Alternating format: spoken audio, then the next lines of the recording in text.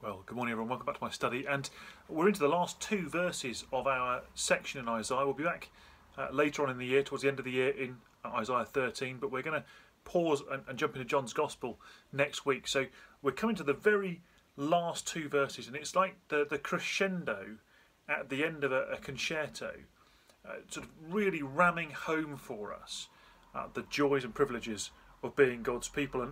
And there are two things I want to notice about the two before I leave verse 6 for tomorrow for John. Notice they're still on that idea of singing and shouting for joy.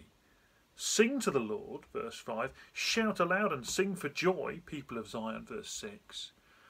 That joyful, powerfully emotional sense of Isaiah 12 is still there. It's building and building, isn't it?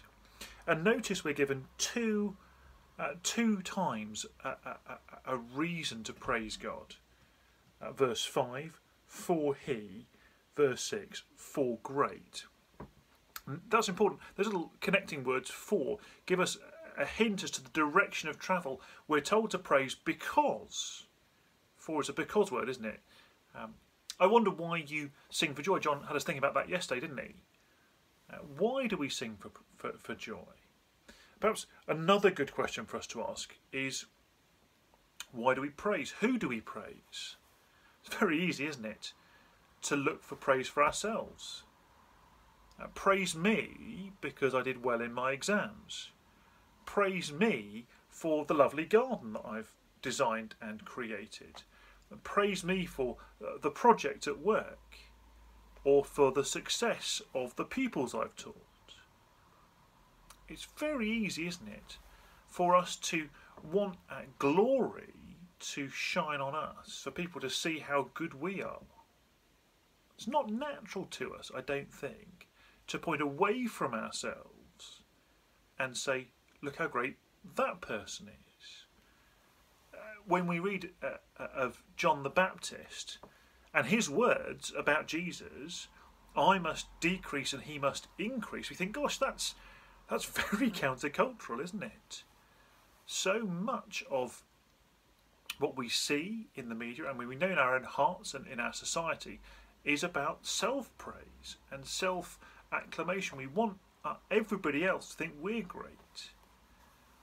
And it's quite important to spot that, because we won't see how extraordinary verse 5 is if we don't recognise that. In many ways, verse 5 is summarising in just a couple of words everything we've seen in Isaiah up to this point. Shout to the Lord, for he has done glorious things. Glorious things. Glory comes from a Hebrew word to mean sort of weighty, significant, impressive. You can imagine if you were buying a statue, and you got a bronze or marble, and you'd weigh them in your hands. It's a beautiful thing, but it's also weighty. God has done weighty, significant, glorious things. Jesus has done those glorious things. How he summarises the rescue from the wrath of God that is laid on Jesus. I guess we could say that God has done glorious things in all sorts of ways. The rescue from Egypt was a glorious thing, wasn't it?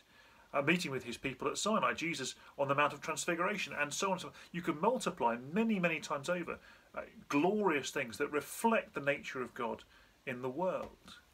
But undoubtedly, given what Isaiah is praising God for here, the atoning work of Jesus is in view.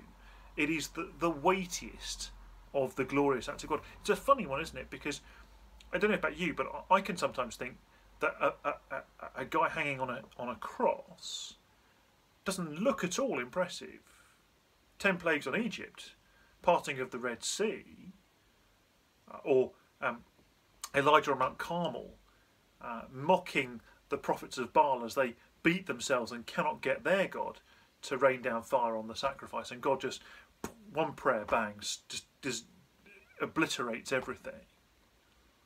So many things that seem more impressive, and yet if glory is found in revealing the nature of God, the cross is more significant. If it is found in what the act achieves. The cross is by far the most important act in human history, isn't it? And Isaiah sees that. He sings to the Lord, for he has done gloriously. And his desire is that that is known everywhere. Because, of course, until the world sees the glorious things God has done as glorious, he is being robbed of the praise that he deserves.